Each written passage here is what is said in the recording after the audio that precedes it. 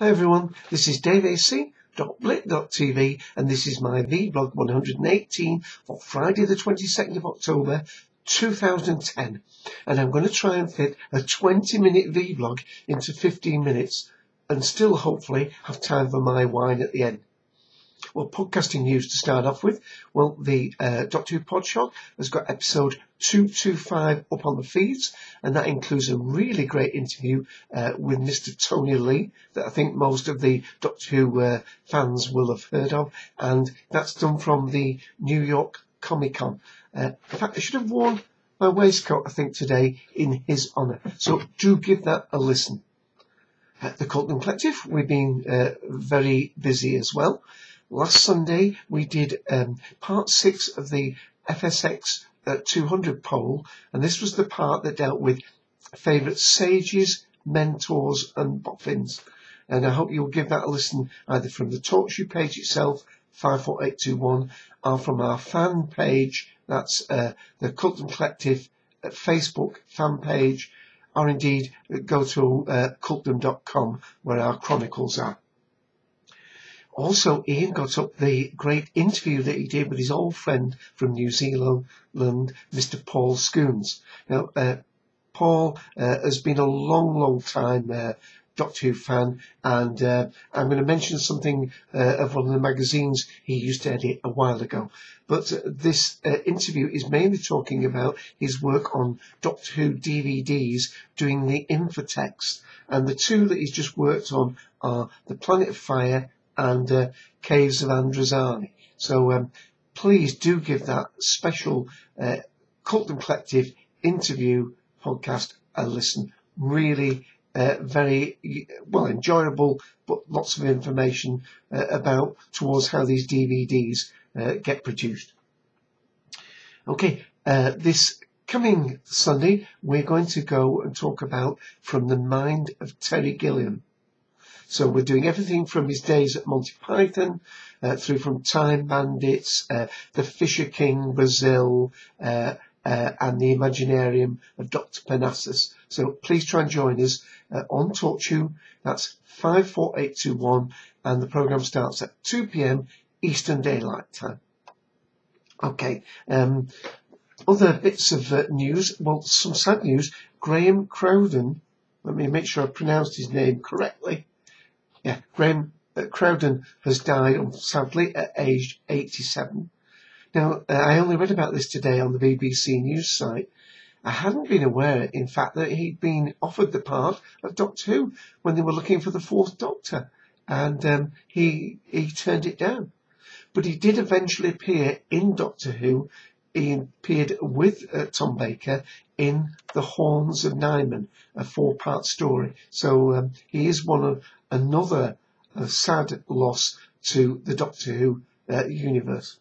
So commiserations, of course, to his family as well. Okay, other science fiction and spin-off news. Well, the Sarah Jane Adventures Series 4 is going along quite nicely. The second story just aired this week. This was the 2-parter, The Vault of Secrets. And actually, I really enjoyed it. I thought it was a stronger story than the first one, the Nightmare Man story that had started the season off. And yeah, I really enjoyed it. So looking forward to the rest of the season of Sarah Jane Adventures. Now, not Doctor Who, but a friend of Doctor Who, Mark Gatiss, who of course has written for Doctor Who and starred in Doctor Who, had a one-off play. I'll just show you the picture from my magazine, and it was The First Men in the Moon, and it's Mark Gatiss and Rory Kinnear there who star in this play, and I really enjoyed it. I thought it was a very good little story, and it captured the feel of the H.G. Wells story pretty well, I thought. So try and check that out if there's some way you can do so. Okay, I'm going to go through a list of tech items before I start moving the camera around to do other things. PlayStation 3 news, certainly in the States, Netflix is now about to be, well, on the 18th of October, Netflix became available on the PlayStation 3. Don't think that applies to here in the UK. Apple had their big event, Back to the Mac, and as well as a number of other announcements, the operating system has been upgraded now.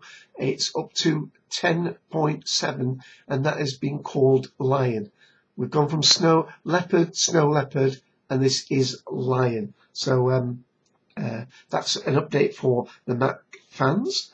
Firefox, if you use that as your browser, the latest update on that is 3.6.11, unless you're using the beta version for that is, of course.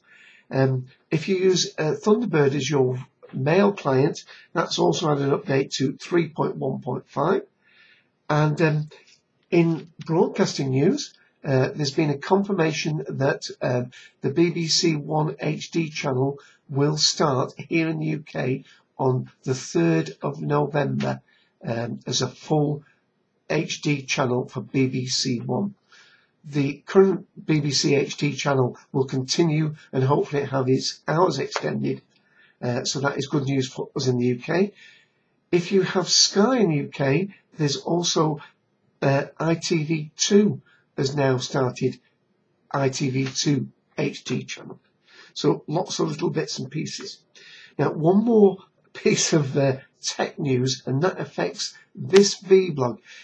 Blip.tv, and again, I'll show a little bit more of this when I move the camera, is moving away from Flash to HTML5, and it's going to use, for the encoding, the H.264 codec for QuickTime, which means I usually do that codec myself here when I've recorded this. So I might try and upcode this native Windows Media video, which is at even higher quality, and see how that goes. So Tim, we may have some wobbles on the video this week, but I will still put up the MPEG-4, the suitable for the iPod version at the lower standard resolution.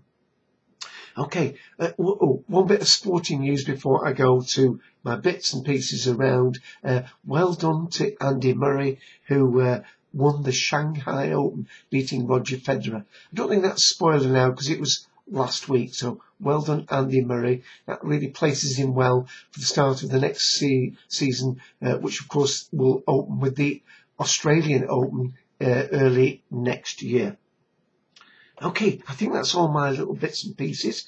What I'm going to do is, I haven't got a book, but I have got some classical music, so we'll go to that next. And this is Bach, Violin Concertos, Perlman and Zuckerman. I'm not going to try and pronounce their first names, with Daniel Barenboim conducting the English Chamber Orchestra. And the one I'm going to play is track 10, if that will focus kindly for us. And that is Concerto in D minor for 2 violins. So let's just hear a very brief bit of that.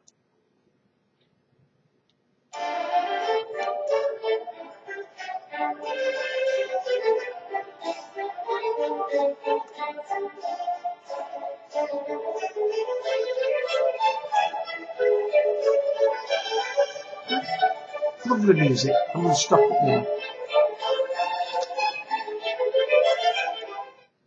Beautiful, beautiful. Mid-price EMI CD. Quite an old one in my collection, but a goodie. Okay, I'm going to go to my DVD now. Now, the last 3 weeks I've been doing about Doctor Who, The Trial of Time Lord. Now, I've got one more disc for that, but I'm not going to do it this week because I haven't actually gone all the way through to the 4th disc yet. So I want to actually get onto that before I do it. So I will continue that either next week or it could even be the week after. But one DVD that I've just been enjoying, and I think actually I'm going to have to recommend to Ian, the Sixth Doctor, that the Cultum does something about this particular director, Hitchcock, because I was looking through my DVDs for something to watch and I came across Vertigo, and it really is great story. So I decided that one night I'd have a little look through it, and I really enjoyed it. So what I've got set up is James Stewart and Kim Novak in Alfred Hitchcock's masterpiece Vertigo, which apparently wasn't that well received when it first aired. And I put this to one of the extras on the DVD. I'm going to have a little bit of that now. So let me just get the camera as steady as I can, and let's see a little bit of this. Production.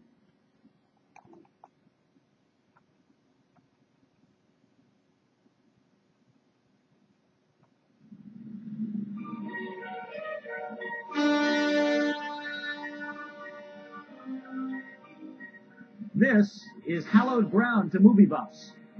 In 1957, Alfred Hitchcock came to the Golden Gate Bridge to create one of the most extraordinary and memorable images in motion picture history. This is the place where Jimmy Stewart jumped into San Francisco Bay to save Kim Novak in Vertigo. When Vertigo was first released, it wasn't one of Hitchcock's greatest hits, but time does things to movies and the way we see them. Today, many people regard Vertigo as Hitchcock's masterpiece.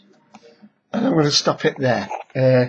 Absolutely brilliant stuff on that DVD. So let me go over here while I've got the camera, try not to shout. There's the item about the Graham Crowden that died aged 87 just recently. So I'm going to just click on the various things that I've got open here. First of all is the confirmation from Daniel Nadler, never get her name right, that the BBC One HD channel is ready for launch and will launch on November the 3rd. Well, we've got this open. Series 4, Sarah Jane Adventures. I don't think this is spoilers now, but just to tell you that the next double story is Death of the Doctor. And 3 more titles: The Empty Planet, Lost in Time, Goodbye, Sarah Jane Smith. Wow. Okay.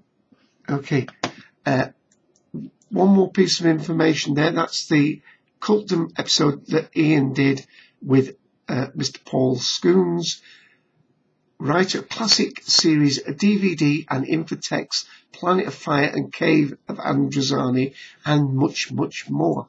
And one of those much more is that he was the editor of the Time and Space Visualizer in New Zealand. And if you go to this page, some of the older ones are online and you can read them online. So I'm just going to go over to the URL.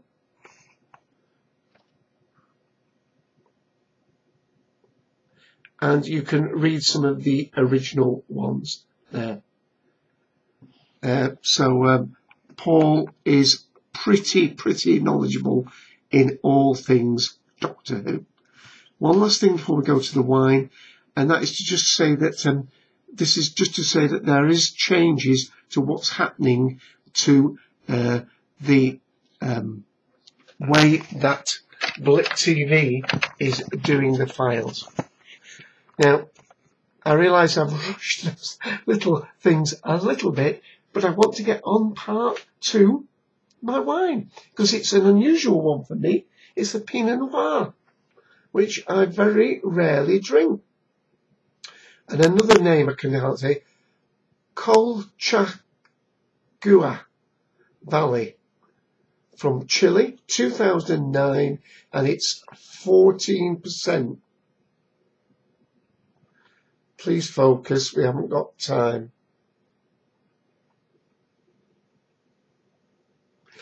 And I'm going to have to sip it very quickly, aren't I?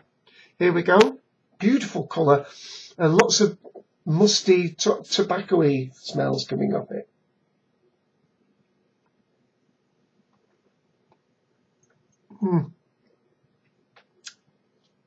It's lovely. Berry, black strawberry, red cherry. It is lovely. And I'm going to run out of time. Oh, dear me. Bye all. Catch you next week.